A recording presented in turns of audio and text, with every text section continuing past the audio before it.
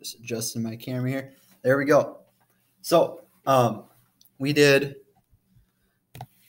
the vacuum chamber demo, and this is my explanation for what's going on inside at the atomic level of our vacuum chamber. So I have drawn on my board a beautiful marshmallow with all of the atoms shown inside.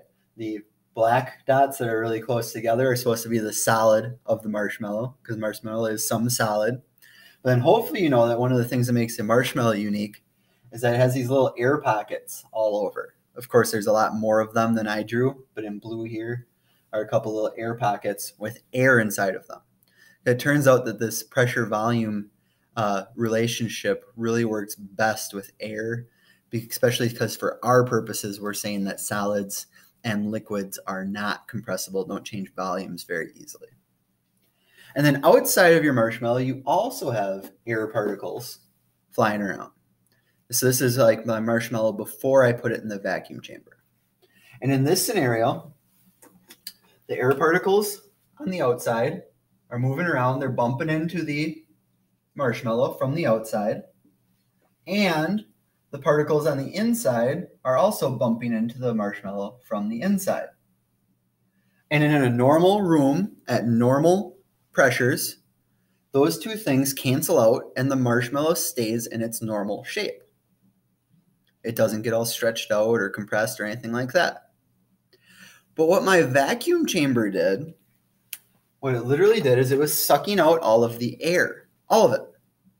And I can't quite get all of it, actually. My vacuum chamber is not powerful enough, but I can get pretty darn close. And as you remove these outside air particles that stop running into the outside of the marshmallow, pushing into the marshmallow as often, then it's able to expand. These inside pockets of air actually try to expand because there's not as much pressure going in on them, and they push the solid parts of the marshmallow out so that the marshmallow grows in size. So once again, the volume of the solid doesn't actually change. It's the volume of these inner air particles, air pockets that change in the marshmallow. And it was the same thing in the shaving cream, and then even more direct in the balloon, since the balloon's only filled with air. It was the air was moving outwards to accommodate for that less external pressure.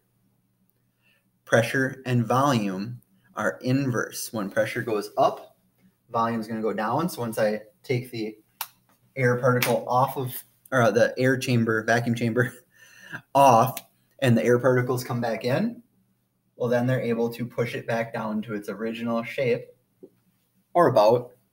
And if I were to take the air particles out again, then it expands out as there's more pressure on the inside. So there's your explanation of the vacuum chamber demos. Hope that makes sense, or at least somewhat sense. One of our learning targets is about the pressure-volume relationship. So you would be expected to know that relationship for the test. Thank you very much, and that is it.